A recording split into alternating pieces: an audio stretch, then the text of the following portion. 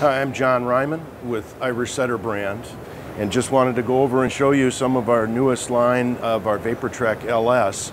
We've got style 826 Vaprtrek LS, or late season, and style 827. The difference on these two is really comprised of a different camouflage pattern. On the 827, we've got a real tree extra. On the 826, it's mossy oak country. The attributes of the boot are such where it's an extremely light field boot for rocky, rugged terrain, but it features our RPM sole, which lightens up the boot greatly, making it 25% lighter than any other hunting boot in the Irish Setter line.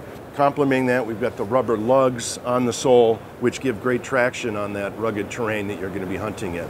As I said, we've got the camouflage with a ripstop fabric. We've also got, outside of the laces, kind of a lace shield. It's going to prevent the laces from getting snagged on brush, things along that line.